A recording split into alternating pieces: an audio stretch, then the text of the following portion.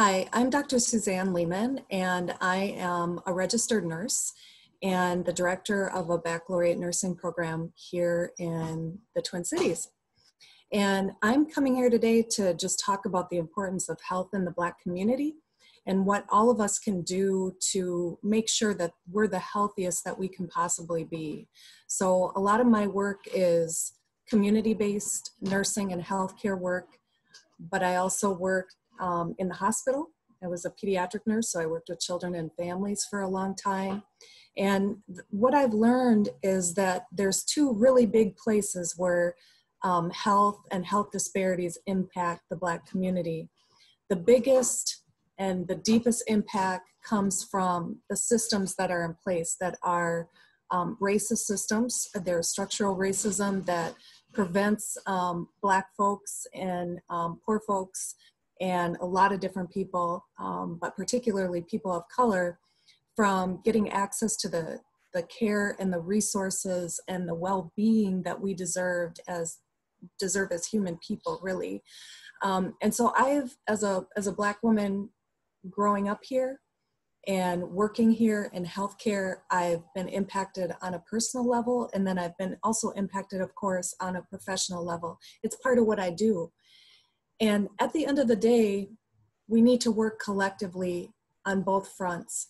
So the first front that I just mentioned was the systemic impact, the structures that prevent us from being as healthy as we possibly can be and having access and opportunity to the resources that we need. But the other part of that has to happen in parallel lines moving down into the future is the responsibility that we take for our own health on a day-to-day basis and the small choices that we make every single day. And it's a constant struggle. I know it is for myself, it is for my patients, my students, and the people that I work with as colleagues in healthcare. But if we're not healthy, all the ways that we connect in a web to each other, it starts to collapse, really. And so the investment that you make in yourself has the reverse impact.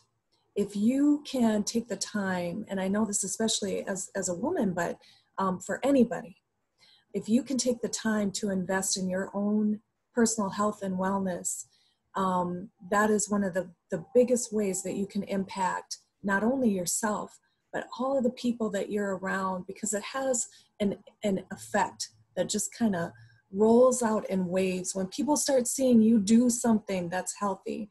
And like I said, it can be really small. So I know that small changes have big impact, much bigger than the actual change itself. So I know things like making sure that you get the rest that you need, making a different food choice, and we don't have to change everything all at once. We can do it piece by piece, brick by brick. We can build that foundation for a health that will shelter us and keep us through all of the ups and downs of our life. So it's an investment that we make in ourselves and in each other and in our children, in our families, and in our communities.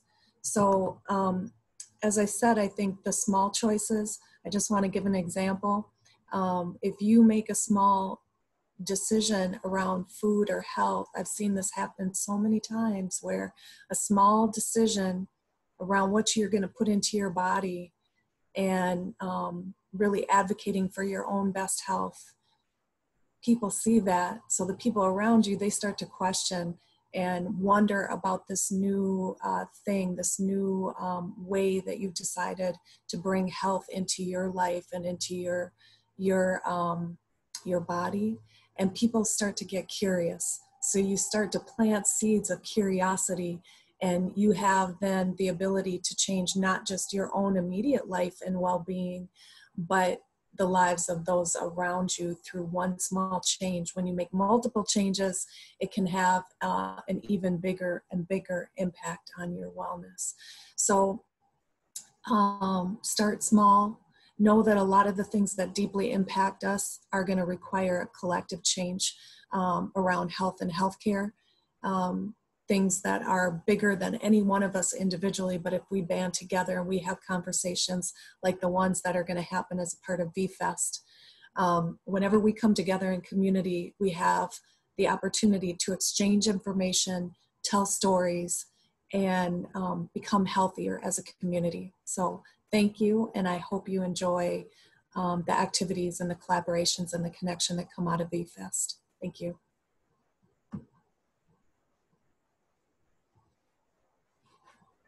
Well, thank you. That was well. Thank you. Well said. Thank you. Well put. Okay. Thank you. Know what you needed? No, that's more than what I needed. You have a very gracious way of, at putting the urgency to it, and necessary dialogue to continue the conversation. So thank you so much. Yes. I can't think of anything off the top of my head. I can't really think of anything. I'm being greedy. I'm being greedy, by the way. Like, is there anything? You're being what? I'm being greedy. Is there anything else I want her to? Yeah.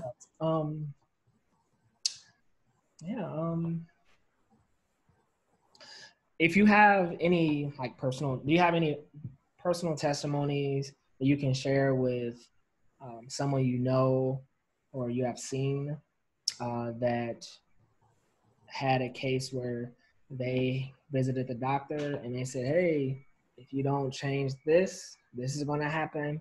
And that person took it upon themselves to make the necessary changes.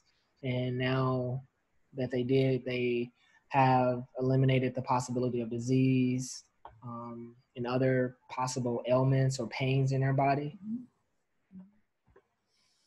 A lot of the work that I do is, other than my direct patient care in the community, which I would say for a lot of the people that I see and get an opportunity to talk to, it's a process. So something that I heard recently that I love is a lot of times we get so fixated on the goal or the outcome that we forget that life is about a process.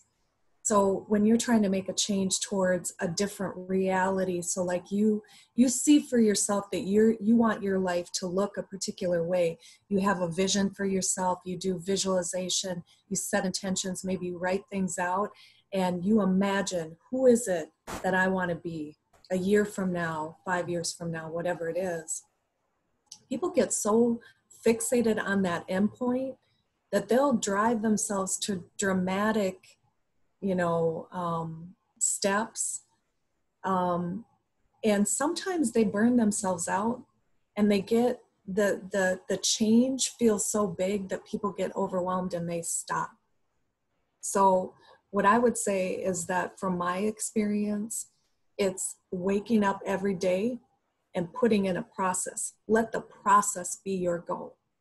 Let the process be your goal, because there's so many things that can intervene and throw you off course. I mean, life throws you one curveball and then you put your health on hold, right? Because it's easier to default back to the things that we've been doing that don't serve us, because that's how, we grew up, or it's the easiest thing to do when you're under a lot of stress.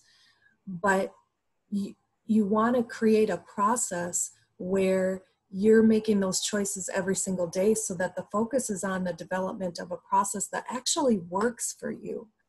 A lot of stuff that's out in the media and a lot of stuff, this is one of the things that's always been a tough thing for me as a person that was educated in Western healthcare and medicine and nursing, is that there's a lot of these expectations about what we should do and how we should do it. But the problem that I have with that is that is not big enough to include people of color a lot of times. So when we talk about mental health and we talk about being healthy mentally, a lot of times it comes down to things like medication and talk therapy, right? But we know that especially traditional healing methods, it's much bigger than that. It's about dance, It's about singing. It's about coming together with people. It's about being out in nature. It's so think about if it feels like certain things are not going to fit for you, sometimes what you need to do is widen your lens. Your lens needs to get bigger.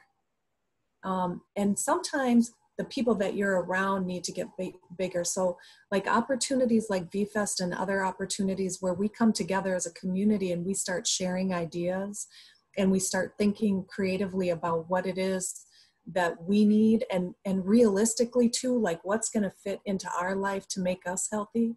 It may not look like what's been described by, the Western medical community or what we see on social media sometimes, depending on who's behind that message.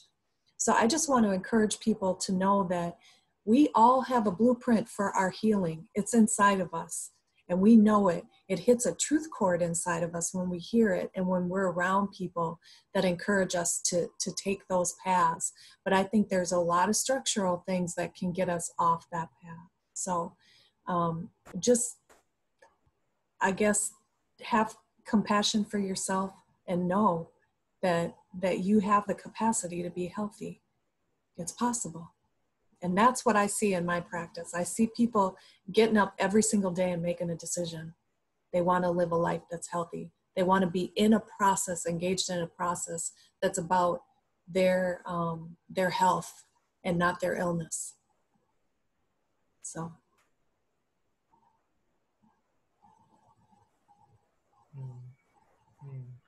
Thank you for sharing that. Right. That hit me. So definitely some vibratory words that you share. So thank you so much for sharing your time in this space and using all your experience and education to touch someone who will see this video. I know for a fact it's someone out there that needs to hear this message. You have a light around you, you have a light in you, and you're really speaking truth, and the truth will prevail and reside in the hearts that needs to hear it at that particular time. So thank you so much for sharing this space with me. It's so important that we begin this journey controlling the narrative, creating platforms and opportunities for us to come together around living healthy, around our abundance, around our sovereignty to live the best we can and without outside forces to get us to be addicted to man-made ingredients and food. We're meant to live healthy and look our gardening. Yes. Growing our own food. I mean, yeah, there's a lot of things that we have done as a people that for lots of different reasons we've gotten away from, and we just need to make a circle back. Life is about a circle. We need to come back to that and come back to who we are. Yeah, it's really important. So, all right, my love. Well, good luck to you and your mama and your little baby that's on the way. I'm so excited for you guys. Thank you. Thank you. I hope it's a beautiful experience.